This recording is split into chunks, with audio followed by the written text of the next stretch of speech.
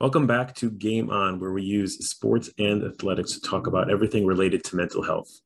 So, if you watch football and some other sports as well, you might notice a quarterback right before a play will take a look at, sometimes they have a cheat sheet, if you want to call it, where it has a spark notes of maybe what to do in that play or how to respond to that defense. Or you might have a linebacker on the defense do the same thing.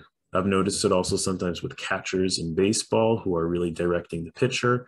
And maybe there's other sports as well where they have this like snapshot of what the strategy is in a given game situation. And it made me think, because when we're working on our mental health, I think of it as different layers or levels of how we're working on it. So there's the ongoing maintenance, self-care, what we're doing, everything that contributes to our well-being. That could be anything from nutrition, exercise, our work-life balance, sleep hygiene, who we're interacting with, all those kinds of things all contribute, but not one of them is like the reason for something going well or poorly. And then you have intentional planning of activities. That might be a certain hobby or what you do on the weekend or what you do every day in order to help keep us balanced and grounded. So it might be having dinner with certain people or cooking or doing some hobby, gardening, how I spend my evenings, how I spend my weekends, things like that. And then there's the in the moment strategies, the skills of when I do have a difficult moment, a challenging, overwhelming, stressful moment, what do I do then?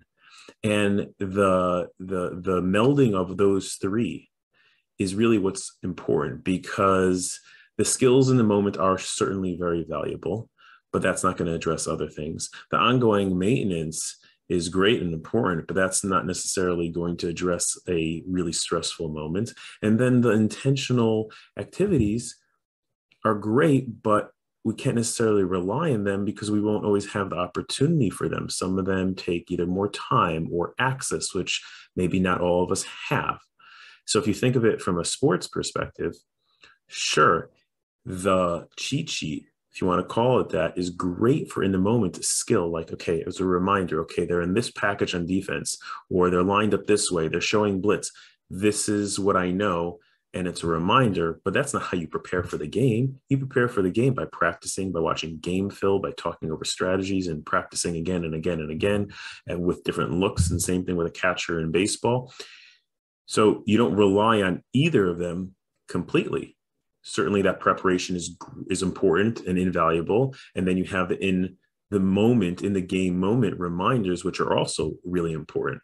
So I think it's valuable to think about that it's not all one thing.